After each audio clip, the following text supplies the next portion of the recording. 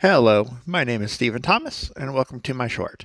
Let's talk here about what happens when you get an unexpected 404 error after redeploying your Logic App Standard into Azure. First off, let's take a look. I have Postman here.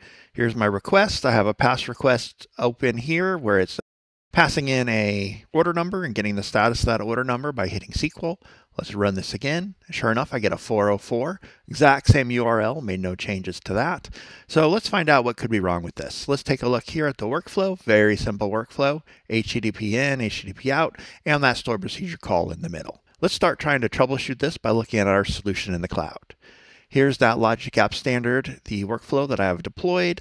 It's called Get Status. Let's dive into this. As you can see here, there are past successful executions, but ever since I made some recent changes in VS Code and redeployed, I'm getting that 404 error, which doesn't make any sense. This URL is correct, so there must be some other problem. So let's dive into this designer. I'm going to simply come over here, click on designer, and take a look at what we have in here. And everything looks fine in here. One thing that could be the problem that I've found in the past is there could be some sort of validation error or some sort of problem inside this Logic app that's causing it not to actually execute or even surface itself as an endpoint.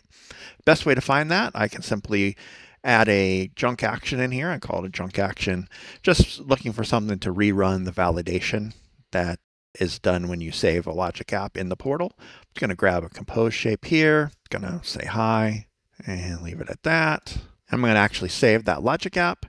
And when I save it, it does do validation again of this Logic app. And sure enough, I can find out that there is a problem with this workflow. So it's not going to actually save this Logic app. Specific about what the error is. So now I'm able to try to troubleshoot this. There's a problem with my input parameter of order ID. Now, in addition to this, there's one other way to try to find out what the problem might be before I even come in here and was to touch this designer.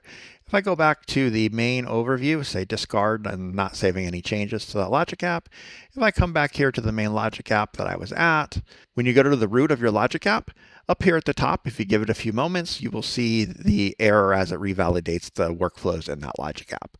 So here, again, it tells you similar error message about the order ID. And that is going to be a problem.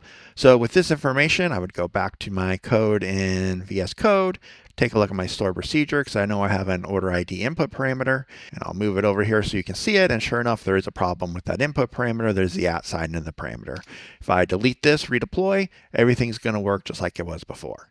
So the moral of the story here is if you're getting an unexpected 404 in your Logic app after a redeploy, open that up in the portal and it does a little bit more richer validation and can point you to where the problem is. Hope you like this, and don't forget to like and subscribe.